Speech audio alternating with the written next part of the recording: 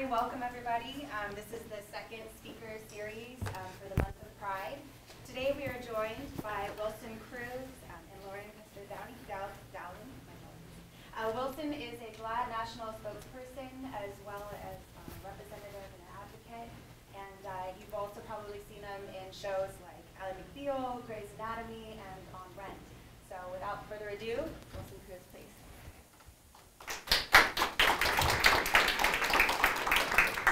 Okay, I don't need to look at that all day. Hi, how are you?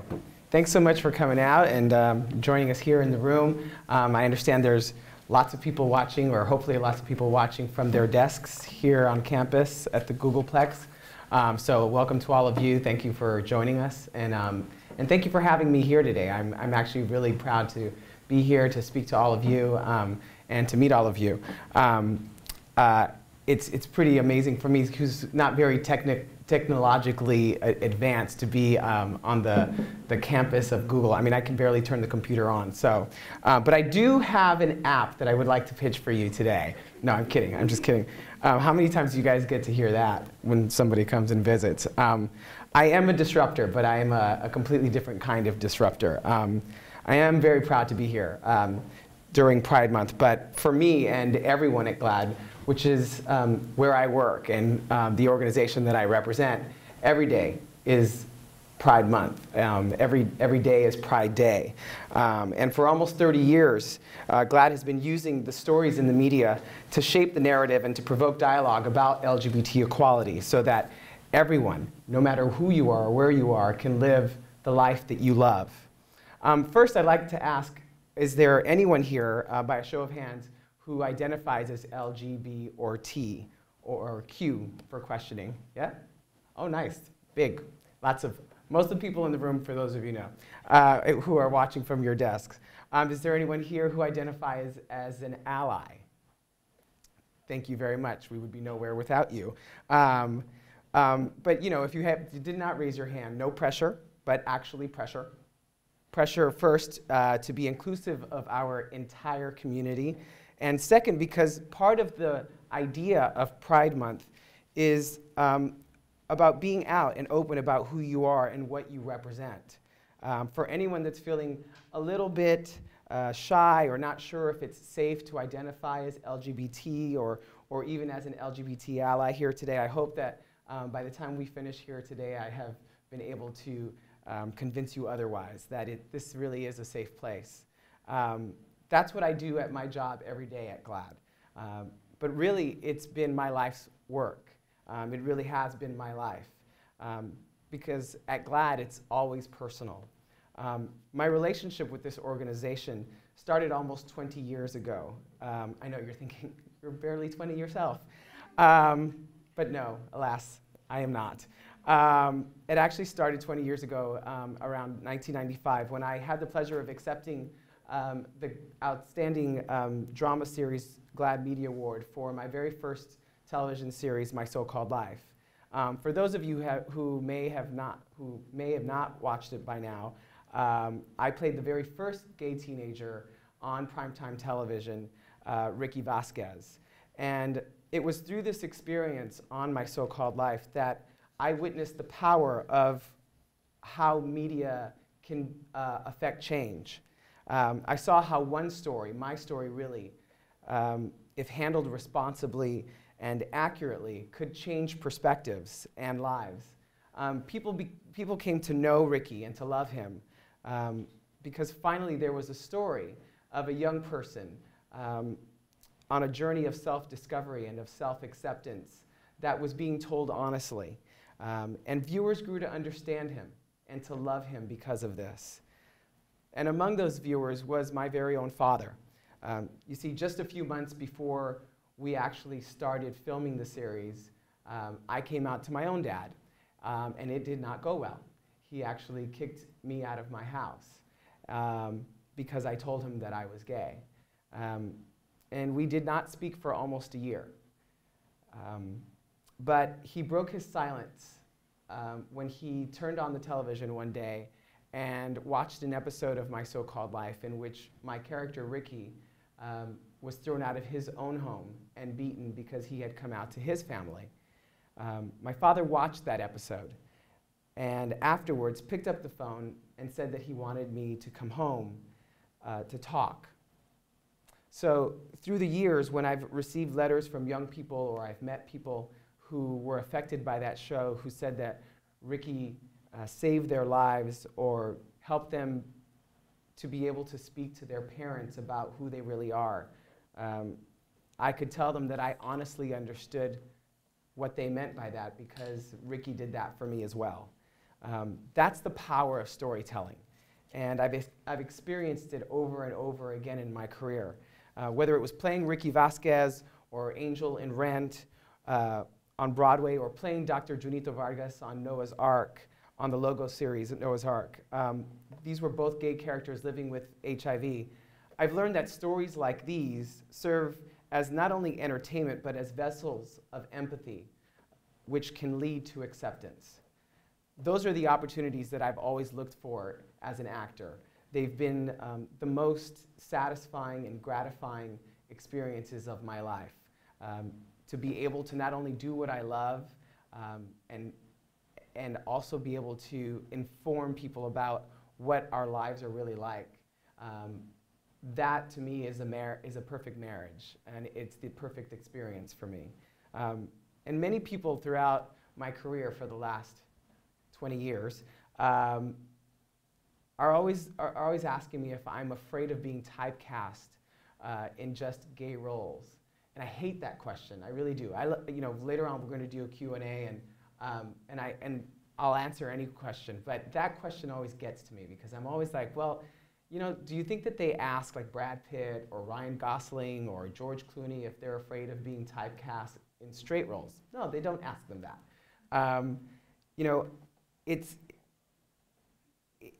Being straight or gay doesn't define a character to me. It's just an aspect of who that person is. It's incredible to me that they think just because you're playing a gay character that he's just like every other gay character you've ever played. But LGBT people are varied and complicated. Every character I've played has been an individual, and everyone has been different for me and has helped me illuminate what it means to be a queer person in the world. Whether it was an ambitious political operative on the West Wing, or the nanny for the youngest Salinger child on Party of Five, or a man doing all he could to make his domestic partnership ceremony in Seattle feel as special as a wedding on Grey's Anatomy. I've worked to make these people and their experiences real and honest, and as complicated as all of us are. And I'm proud to say that I continue to be fortunate enough to be given that opportunity to be an actor who tells the stories of our community. And today, as a matter of fact, I'm very proud to say that today is the DVD release of a film that I was proud to do with Lucas Haas called Meth Head, which takes a look at the effects of meth addiction in our community and how it affected this gay couple. I've seen how devastating that drug has been to our community, and I think the film does a really great job of depicting what that's like for a lot of people. And this fall, I'll be part of one of the most anticipated new series to come to television on Fox called The Red Band Society, where I'll be playing a nurse alongside Oscar winner Octavia Spencer. It takes place in the pediatric ward of a hospital as we help guide the lives of a group of young people who live in that pediatric ward, and we help them through this very difficult time, and they create a bond, and they create this society they call the Red Band Society, because once you have your first surgery, they all get a red band. And the show itself will actually include many LGBT characters, including mine, who has a very odd name, Kenji Gomez Rejon. Do I look like a Kenji? But I'll take it. These are the kinds of stories I came to GLAAD to tell. I wanted to help GLAAD advocate for not just more representation in the media, but a diversity in that representation of LGBT people and experiences, and a more diverse view of who we are. GLAAD's work is comprehensive in scope and affects every aspect of an LGBT person's life. We work every day to ensure that everyone knows the truth about who we really are, and that they feel and understand that we are an integral part of the global family with the same hopes and dreams and aspirations as everyone else. And lately, we've had some astounding successes. And a lot of that has a lot to do with you and people like you. And I'll explain those triumphs in detail. But first, let me give you a little background on what the state of LGBT equality is in America right now and tell you what our goals are. We've clearly come a long way.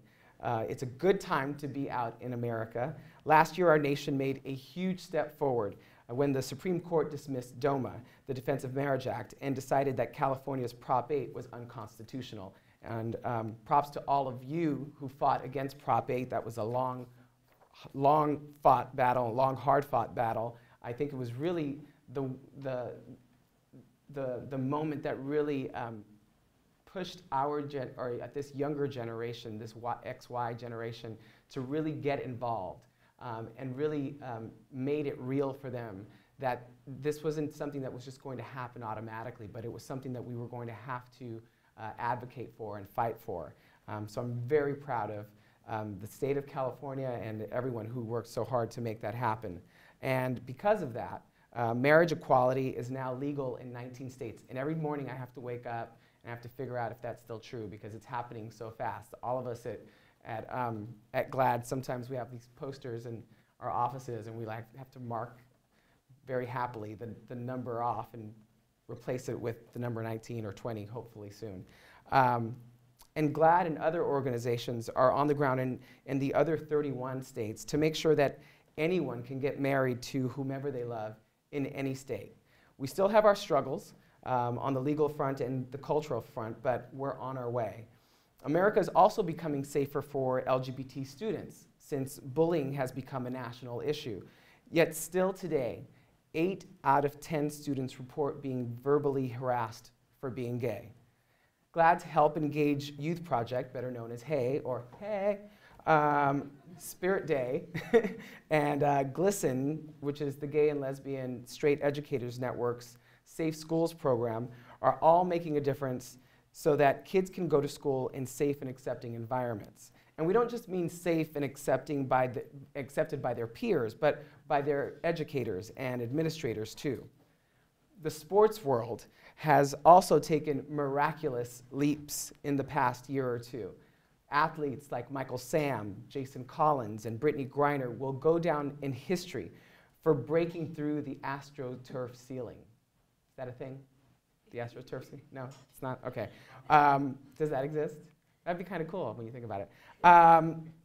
But anyway, what GLAAD does is we work very closely with many athletes, including those 3 that I just mentioned, on helping them shape the narrative of their public coming out stories and to encourage the media to cover those stories in a fair and non-salacious way. And now kids, little kids all over this country can play t-ball and powder puff football and know that they can succeed and that who they are won't impede them from achieving their dreams. And who knew that the 2014 Olympics would turn out to be such a hot button issue for LGBT rights and protections around the globe, but it did. You could not hear the name Sochi without thinking about the safety and rights of LGBT athletes and people in Russia and around the world. And that's because of GLAAD's work with activists living in Russia, with news outlets and athletes themselves to get the message of equality and acceptance out there. GLAAD's focus since the start has always been on media because we know what a powerful force it is in shaping opinions and changing hearts and minds. When people know us, when they know our story, when they feel that we've been in their home on their television sets and they've welcomed us in order to share a piece of who we are, they feel like we're part of their society and their families. And when they walk into those voting booths, they vote with us more often than not when that is the case. And that's why GLAAD focuses so much on the media. That's why our work really revolves around it. For example, transgender actress and activist and my friend Laverne Cox on the cover of Time just a few weeks ago is a huge deal. For many people, Laverne Cox is the first transgender person that they know.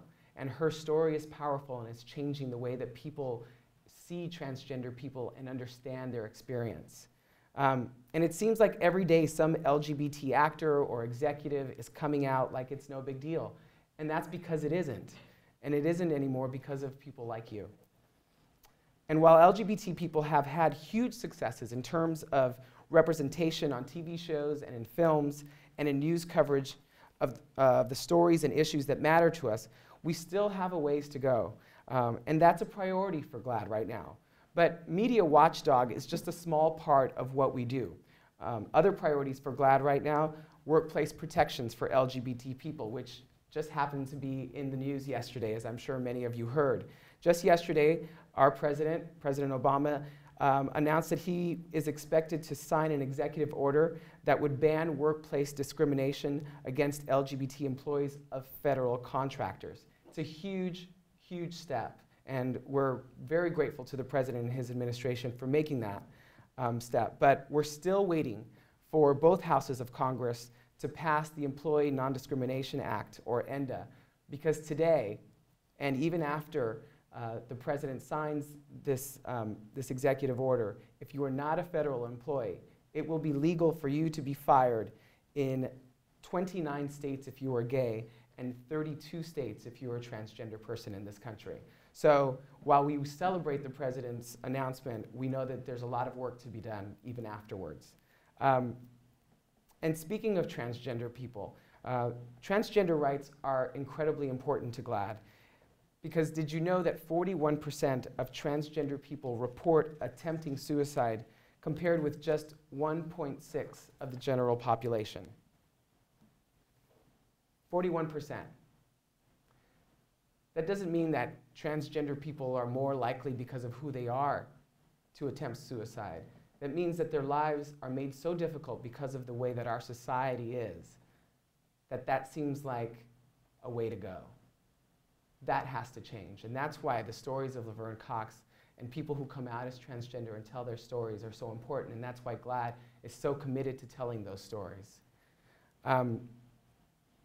There's still so much misinformation and misunderstanding about trans people. And GLAAD knows this is a priority. And it's not just talking to the greater society about trans people, but it's also talking about it within our own community. We still, within our own community, have so much to learn. Hi, Water. There's still, even within our community, so much work to do in the way that we talk to each other and understand each other and our lives. So we're committed to doing that work, not only outside of our community, but within it. We're also working to become more connected with LGBT communities outside of the United States. You know how bad things are in Russia, in Uganda, in Brunei, in Nigeria, parts of the Middle East and other countries where being gay can and is a death sentence. We want to take what we've learned from our work on the ground here at home in the last 30 years and bring it to other activists around the world. It's all a part of GLAAD's new Global Voices program, which we launched with the Olympics.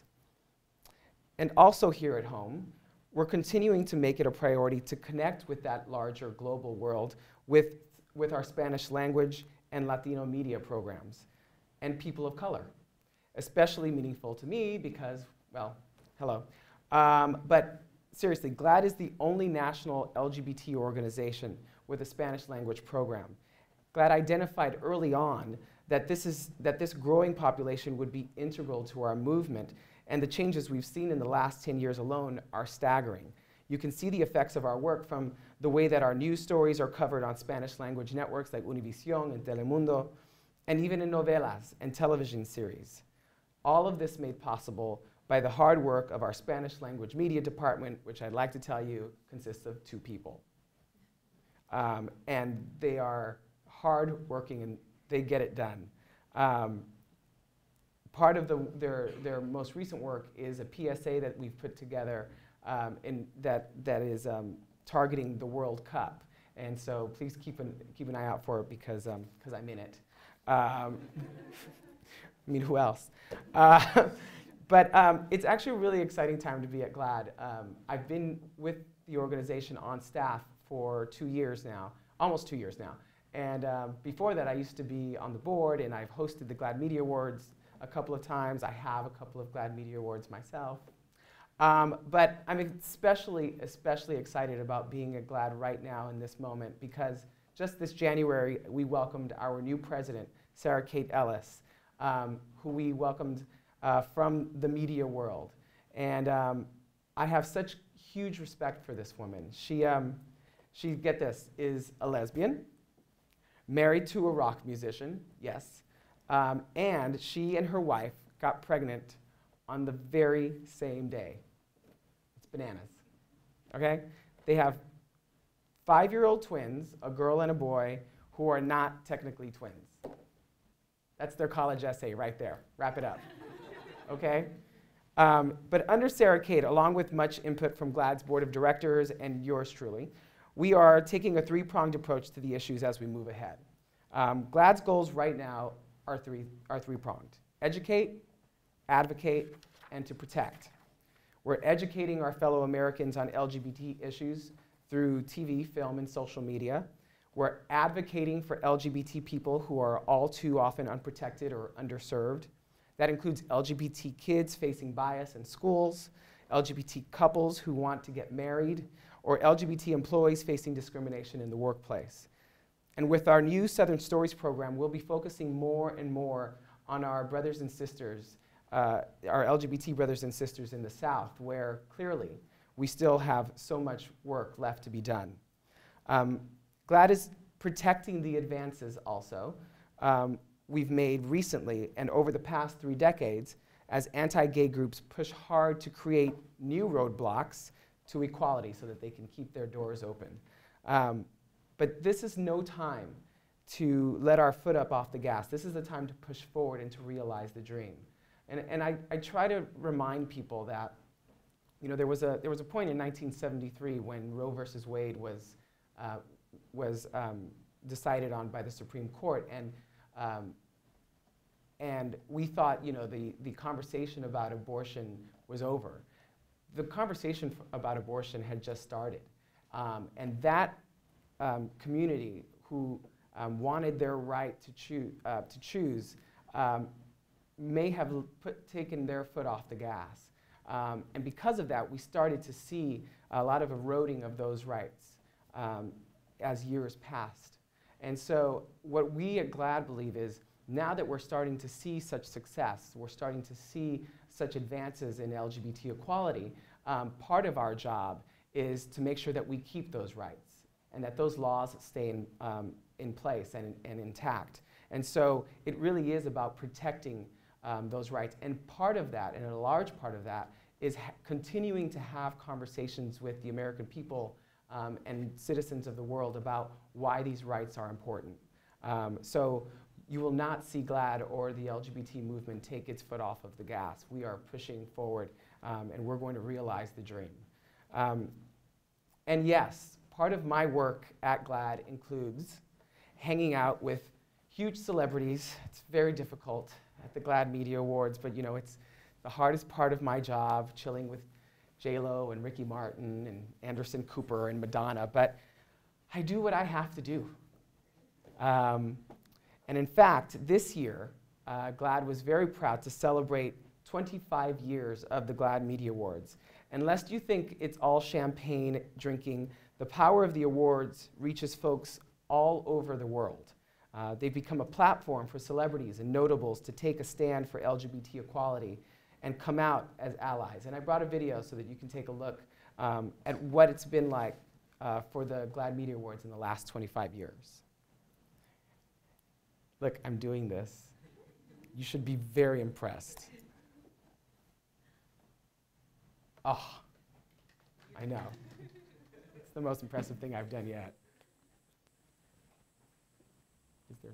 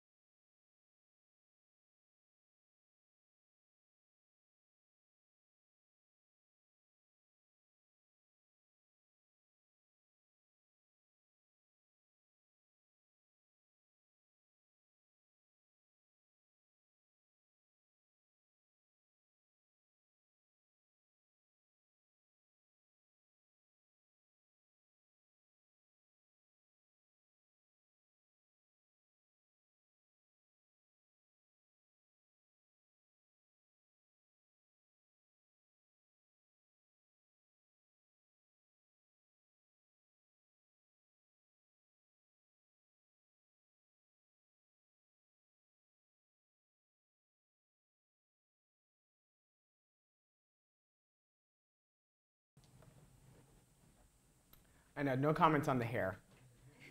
Okay, it was 1995, thank you. And yes, the earring was very in at the time, so I want to hear nothing from any of y'all about that. Do I turn it off? What do I do? My hero.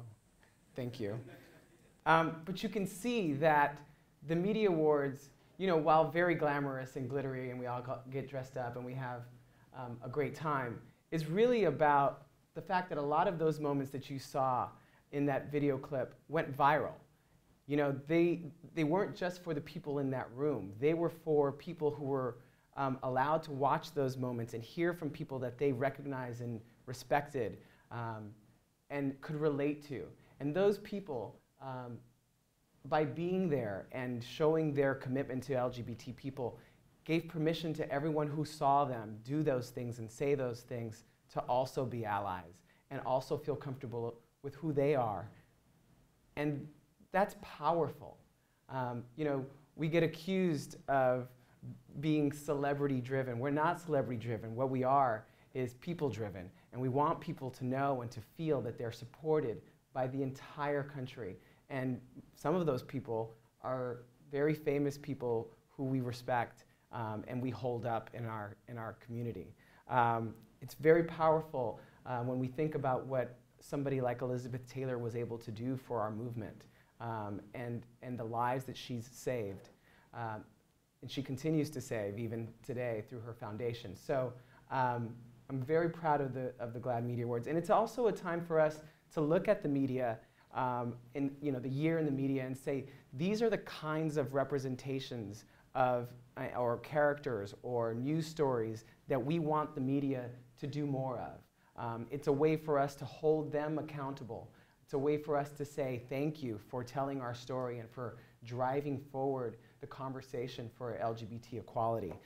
So it kills me every time when I see that video, because I think when you look at it and you realize it's been 25 years and you think about where we were 25 years ago, make no mistake that so much of that happened because of the media awards and because of GLAAD, and I'm very proud of being a part of this organization. But you know, our work today is also in the boardrooms and corporate communications departments in America, because let's face it, corporate America can shape the narrative and move mountains, from Capitol Hill to lunchrooms and water coolers. You know, I spoke about the changes in the sports world, but corporate America is also coming out of the closet for equality through internal policies, external actions, and gatherings like this. And that's why when anti-LGBT laws come up in places like Arizona, like they did earlier this year, which would have given businesses the ability to turn away LGBT people just because of who they are, we worked behind the scenes to advocate that national corporations and even sports leagues spoke out against it. We also worked with national media to make sure that the story was being told accurately and to combat some of the misinformation that our opponents were putting out there. One of the companies that is a leader in taking a stand for this community, for our community, is Google, and has been Google for a long time. The tech world is progressive by nature, and you understand the power of communication and how to create the platforms we need in order to reach people and to reach them with this message. I don't think I'm blowing smoke up your butts when I say that the work Google has done over the past couple of years has offered tremendous opportunities for LGBT equality. Last year, Google was one of hundreds of companies to file a brief with the Supreme Court arguing that federal same-sex marriage restrictions hurt their businesses. But that was just one search result in the dozens of search results when you research Google and LGBT issues. Some of that we've done in conjunction with you, and some you've done all by yourself. To name a few, your Olympic doodles and Valentine's Day doodles, including same-sex couples, was right in line with the majority of Americans who believe in diversity and marriage equality. Second, when you launched Google+, users were initially required to make their gender designations public. Some trans and gender nonconforming users did not love that, so Google+ actually became the first social media platform to expand their gender field and tailor privacy settings. Next, together with GLAAD, Google coordinated Google Plus Hangouts about World AIDS Day, the amazing documentary How to Survive a Plague, which if you haven't seen, you must see it, and also to discuss with interested parties what might happen for marriage equality in all states, Utah, which still boggles my mind, and I thought that was the last one we were going to get, honestly. But Google Hangouts have also been created by your team and with GLAAD to discuss what's next for marriage equality and transgender issues. Then Google Chrome rolled out an It Gets Better ad during Glee, an amazing ad. It was actually nominated for a GLAAD Advertising Award and made history as being one of the first national TV commercials about an LGBT issue. Also, the Google Zeitgeist, Here's to 2013 ad, was smart enough to include images of LGBT equality, including Cassidy Lynn Campbell, one of our country's first trans high school students to be named homecoming queen, openly gay NBA athlete Jason Collins, marriage equality and champion of equality Nelson Mandela. GLAAD was also delighted to work with Google on last year's Proud to Love campaign on Google Plus and YouTube. We were looking for documented moments of love related to the LGBT community, whether it be self-love or family love, romantic love, community love, you name it. Then we took those images and posted photos on Google Plus or uploaded videos to YouTube. The GLAAD staff, everyone, took the challenge, and I have to say mine is particularly cute, so you should go ahead and look for that because it's worth seeing. For Pride Month this year, shut up, Lauren. For Pride Month this year, we've teamed up again for the follow-up to that campaign, Proud to Play. Right now, LGBT athletes like Jason Collins, Robbie Rogers, Brittany Griner, Darren Young, and more are proud to play a role in YouTube's newest LGBT Pride campaign. GLAAD worked with Raymond Braun of Google and YouTube to connect with athletes, LGBT sports groups, and to promote the campaign. The campaign honors LGBT athletes, their supporters, as well as the YouTube creators who stand up for diversity in sports and elsewhere. And as part of the campaign, YouTube's logo, seen by tens of millions of people every day, features a rainbow soccer ball and leads visitors to the Proud to Play channel, which showcases videos of LGBT athletes and allies speaking out in support of equality on the field. Even the Google homepage paid homage to Proud to Play, driving Googlers from across the world to the Proud to Play channel. So you have a lot to be proud of as a member of the Google team. You guys are doing great, great work in order to facilitate the conversation. That's the kind of impact you're having on LGBT people and allies all over the world. But you're also making a difference between these walls, this workplace, with your LGBT policies. First of all, you've got a workplace policy for LGBT employees, and you stand behind it. Google offered increased health benefits for trans employees starting in 2011. And I know you work hard to bring diversity to employee ranks and encourage LGBT hires. I also hear you've got an incredible LGBT employee resource group, the GLAAD. I know you don't just celebrate Pride, but you inform other employees about programs and policies to keep this company fair and inclusive. Some Google employees even went out to support marriage equality with a really incredible and moving ad called The Four. It speaks to both the pride of the employees who appeared in it and the company that supported you in making it. So, what can you do to make this spirit of pride and inclusion going, to keep it going? What can you do to bring others in? Well, as we all know, it's not just policy, but culture at the company that matters. So you can be sure to do things like participate in Spirit Day this fall on October 16th, when we'll all go purple in a stand against LGBT bullying and a national day of support for LGBT young people. It's the one day a year that the whole country comes together by wearing purple, by turning their social media profiles purple, in order to say that LGBT youth should feel safe wherever they are. You can wear purple, you can turn your online profiles purple, you can eat eggplant if that's what you want to do, but we work with everyone.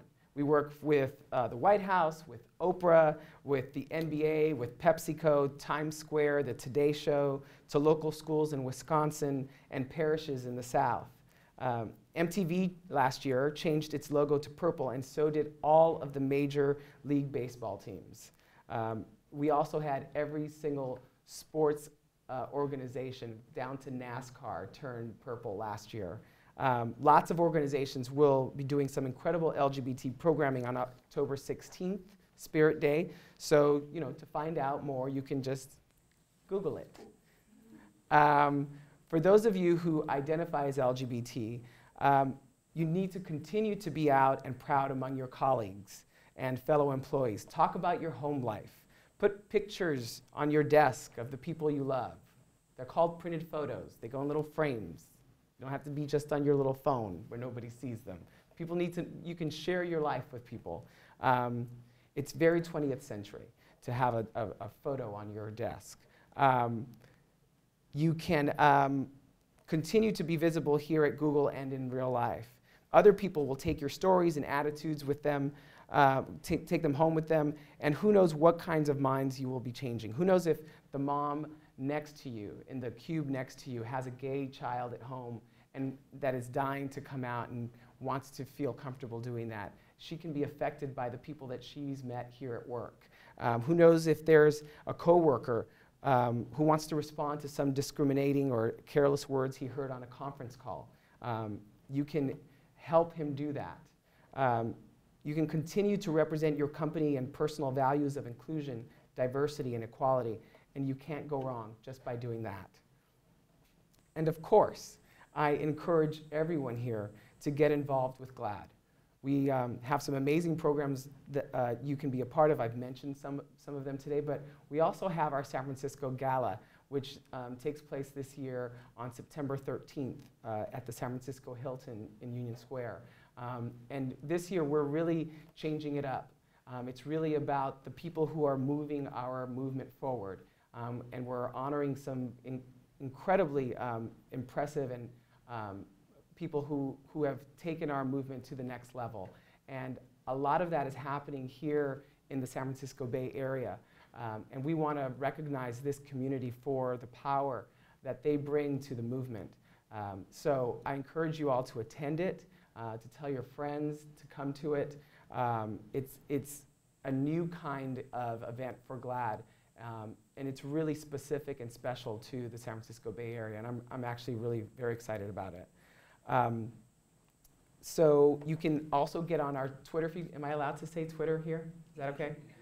No? Okay. You can go to our YouTube channel. How about that? You can sign up for our YouTube channel. You can follow us on Google+. You can send us your stories and your feedback, because we want to know how you feel about the work that we're doing, and we want your input on how we can do it better. You can share your stories, your personal stories, by going to glaad.org/shareyourstory. That's what GLAAD stands for today: sharing your stories, shaping the cultural narrative, and helping you and your friends and the people you love live the life that they love. I want to thank you personally for having me here today. I'm very proud to celebrate you, to celebrate Google, to celebrate the relationship that Google and GLAAD have worked so hard to create in the last few years. And that relationship is truly changing the world. So thank you. And I'm going to take some questions now. So did you need to move the camera?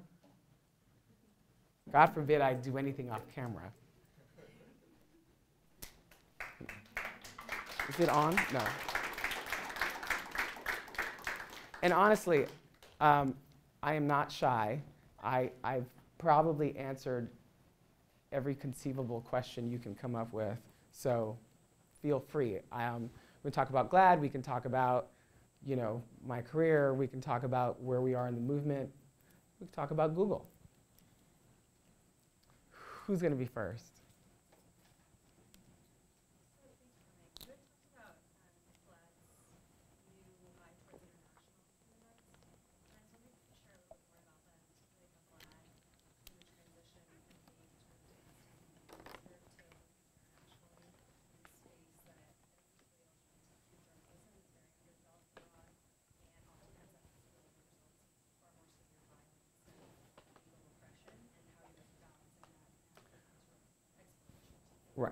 So her question was to go into a little bit more depth about how GLAAD is doing its international work, right?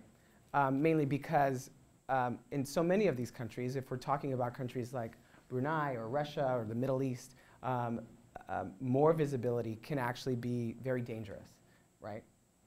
So what we're committed to doing is actually working with people who are already working as activists in those countries and reinforcing them and the work that they're doing. A lot of these people on the ground around the world are creating actions and they're doing what they can at how they can, right? So we're going in and giving them the wealth of our own experience and knowledge of how we started here 30 years ago. And we're also coming in with a lot of media experience, how to engage their local media. We're not recruiting for them. What we are doing is asking them what it is that they need, what it is that they feel they need help with on the ground, as far as how do they talk to their local media, to their national media, what access they have to it, how to start the conversations with those media outlets. For instance, when this whole thing blew up in Russia with these anti-gay laws that were passed there, we actually, along with other organizations, brought out a number of LGBT activists who have been working on the ground. And we brought them here to the States before the Olympics, like months before, so that they could meet people here who were influencers and who had experience early on in the movement, in order for them to get advice on how to go about the work that they were doing on the ground. We're also giving them, we're amplifying their voices in American media, because so much of the media, so much of the media in their own countries aren't giving them the space that they need or deserve. So what we're doing is we're getting them the bullhorn here in the United States, in American media, knowing that the media here in the States is spread out across the world. So we're shedding a light on what's happening there, knowing that it will boomerang back, even if it's just through the internet. So it's really about reinforcing them, giving them the ability to do their work better, and training them on how to use the media locally. And we're really sticking to our, that's our home, right? You know, how do you amplify your message? How do you get as many eyes and ears to the story that you want told? And that's the role we see ourselves playing. And that's what we've learned how to do best. But you're right. I think you're right in the sense that it is dangerous, but we have to remember that 40 years ago, 50 years ago, it was dangerous here. And we wouldn't be here today if there weren't people who were willing to risk their lives so that we could get here today. And the people we're meeting in places like Russia, in China, in the Middle East, know that they're putting themselves in danger. I think our job as a media advocacy organization is to shed a big spotlight on them. You know, just at the Media Awards this past year, we gave out our very first Advocate for Change award, which is a global award, and we gave it to Manny Daguerre, who is the head of the LGBT Film Festival in Russia. And she really is starting a conversation there. And you know, we, along with Dustin Lance Black and with Bruce Cohen, who went out there, and Gus Van Sant, they really put a big spotlight on those issues at the time of their film festival. And they put themselves in danger. And then there were bomb threats at the time, and we celebrated her, hoping that by people hearing her story and hearing her struggle, that there would be more and more global pressure put on the government of Russia to change their laws. Did that answer your question? Thanks. Last one. Hi. It seems lately that there's been some divisiveness in the LGBT community. Particularly, I hear a lot of trans folk upset with people like Van Savage or with RuPaul. Is there a role for GLAAD in trying to bridge those pieces of divisiveness? Yeah, I think that's exactly what we have been doing. Oh, yes, sorry. So the question was, does GLAAD have a place, a part to play in helping bridge a divide that seems to be being created in our own community in regards to language, right? As far as language in reference to trans people, there seems to be two schools of thought. And really there is a place for GLAAD to play, and we've been playing it, which is how do we manage to have this conversation without tearing each other apart, and a lot of it's been very frustrating, I have to be honest with you, because I've been working a lot on this with the communications team and the programs team. I can tell you how I feel about it personally, and I think I speak for our staff as well, which is I'm not a trans person, so I have to defer to trans people when they tell me how they want to be referred to. It is not my place as a gay man to say that I have the right to use a particular word in reference to trans people. I look at it as if I had a brother or a sister and they came to me and they said, you know, when you use that word, it offends me. As their brother, I would stop immediately because I love them, because they're part of my family. I don't understand what it is that people are robbed from. I don't understand what people are robbed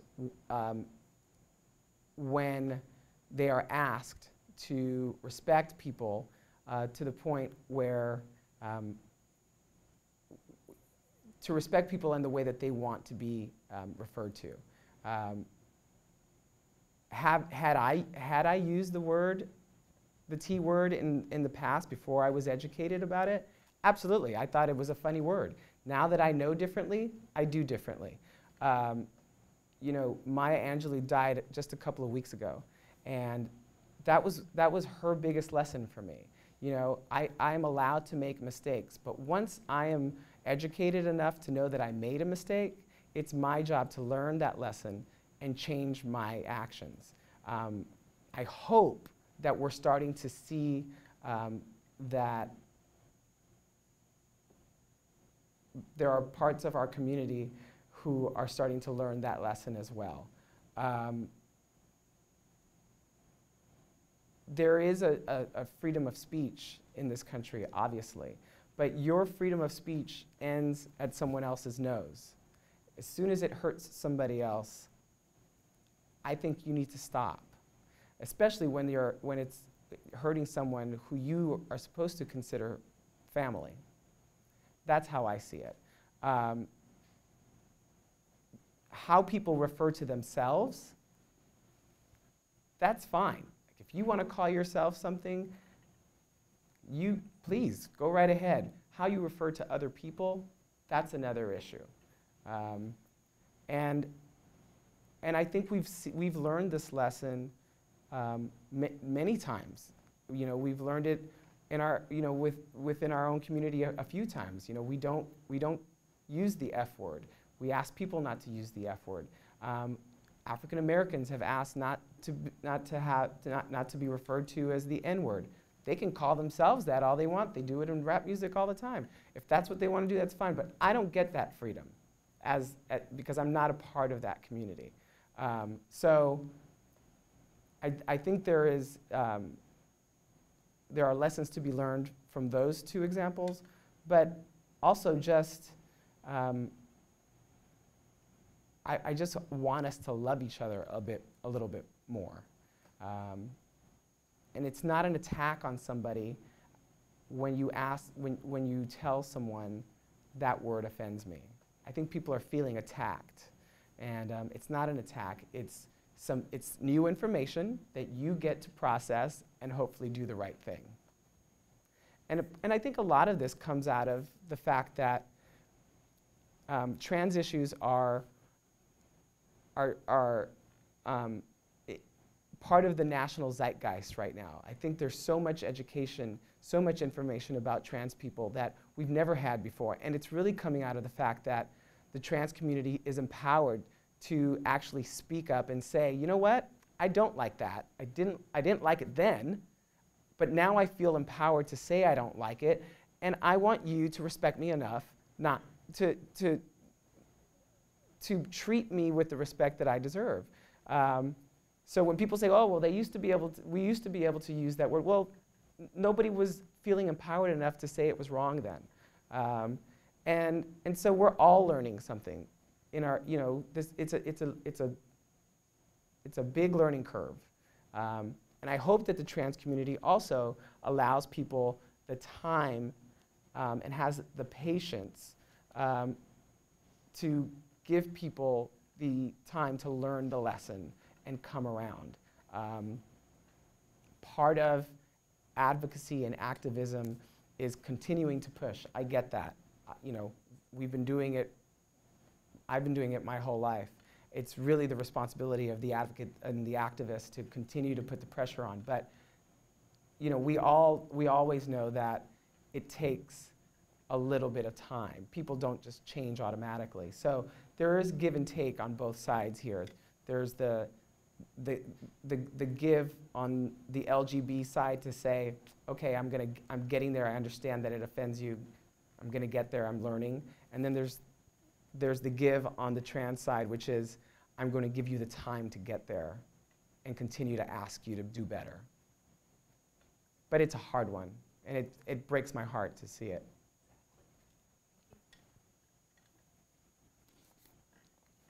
Bueller.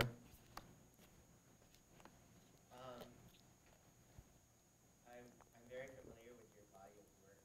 I think it's spanning over 20 years. Thank you for that. Thank you. But it's very impressive.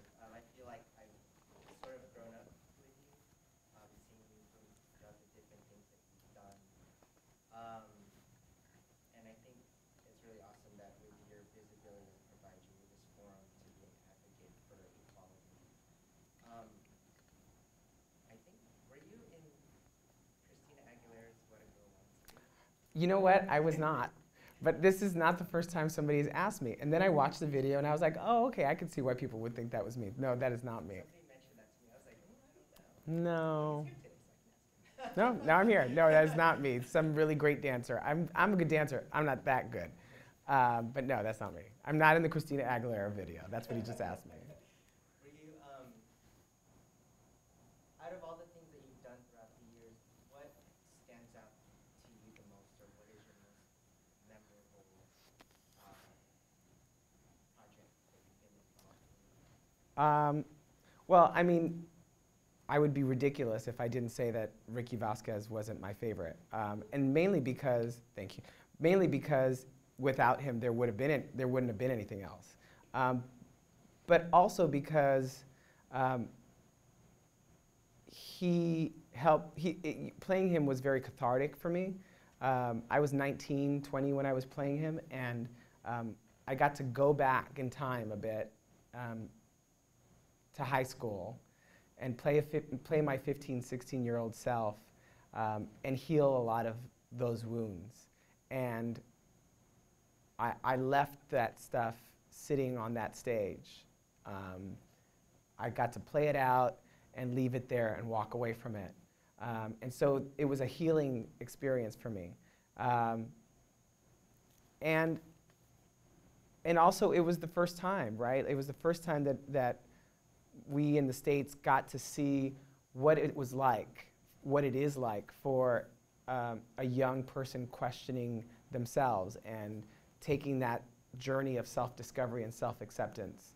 And I'm really, really proud of the way we handled it. We gave him the time and the space to love himself.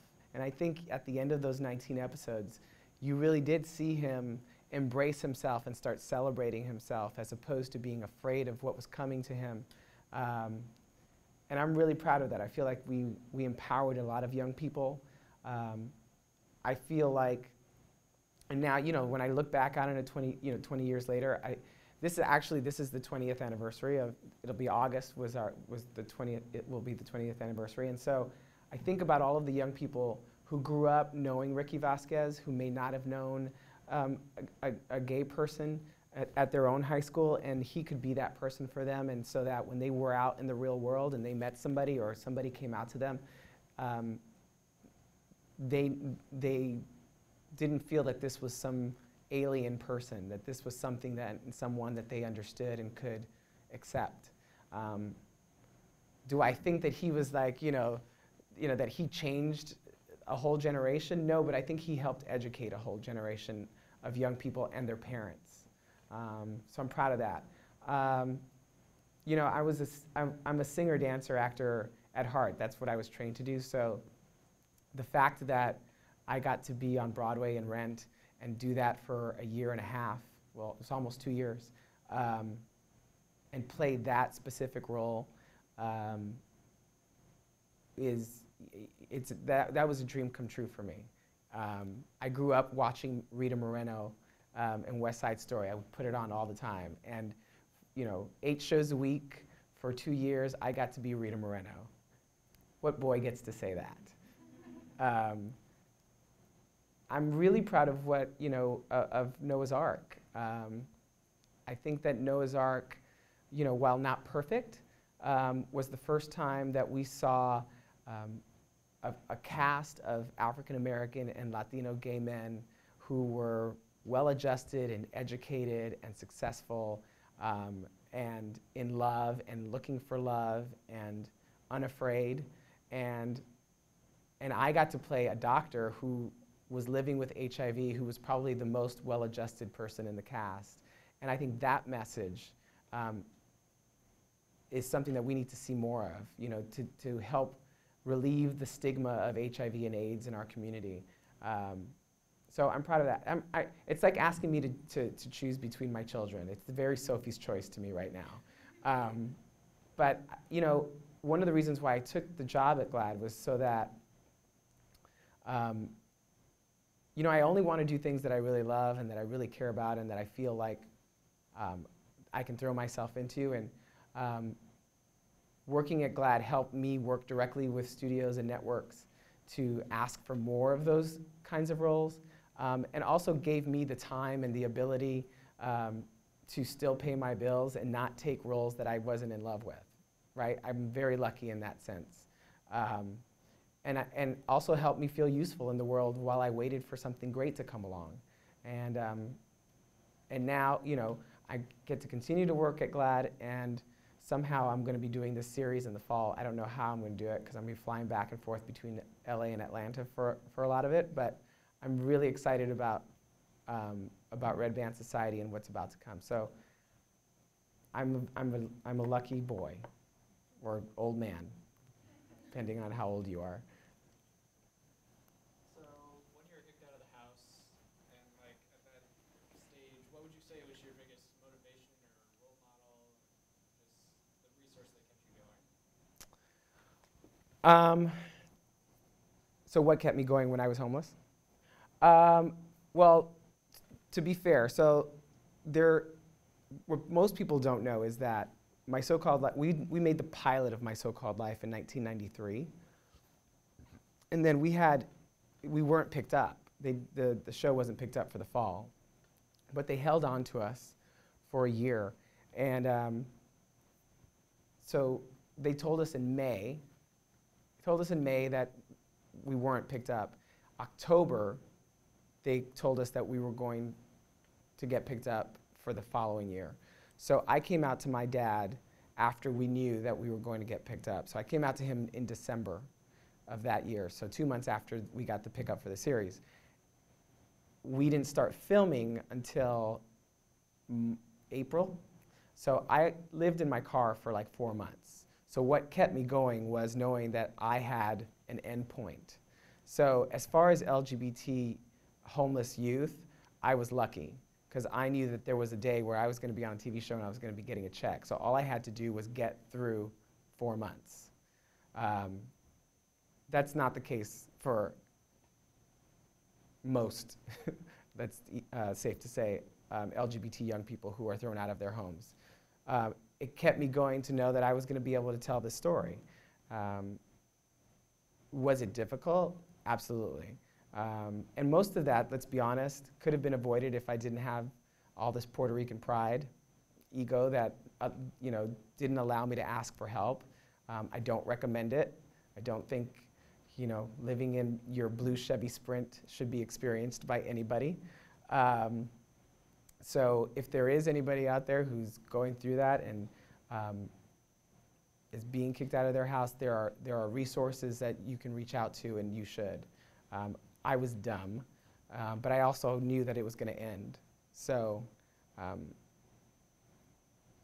yeah, I just couldn't bring myself to ask for help. That was part of the problem.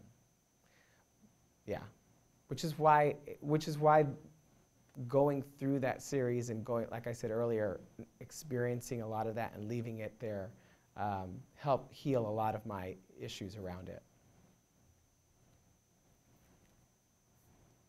So you've touched on this a little bit, but my question is, what do you feel like the most controversial issues in our community are and the most divisive issues in our community? Because it's controversial to even answer. Yeah. What GLAAD stands on. The most controversial and the most divisive. I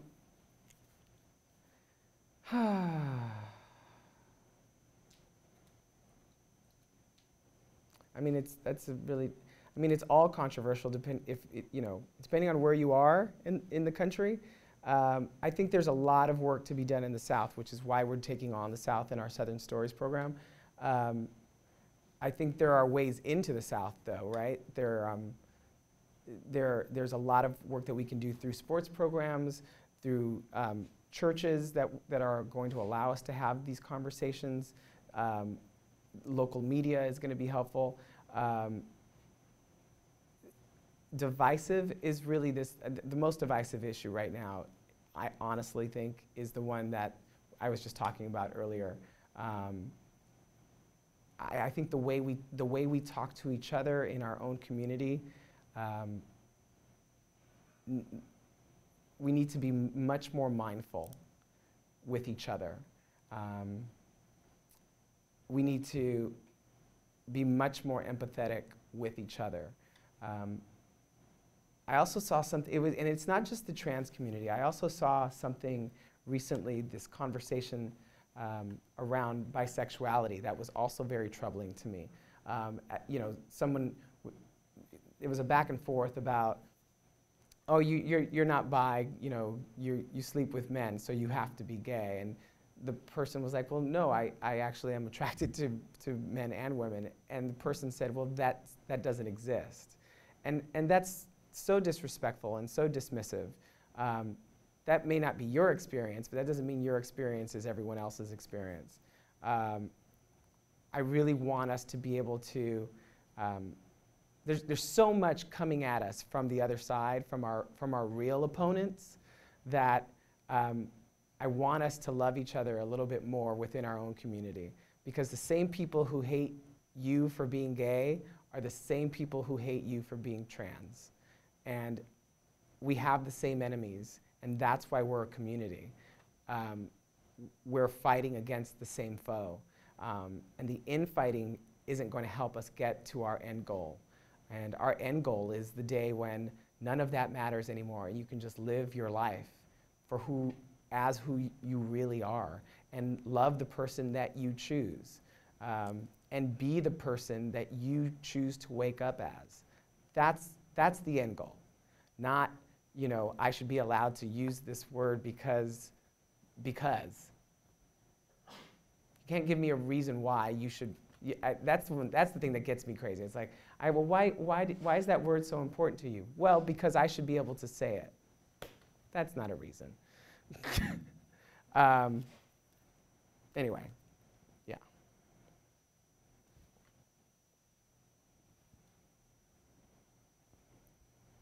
Anybody?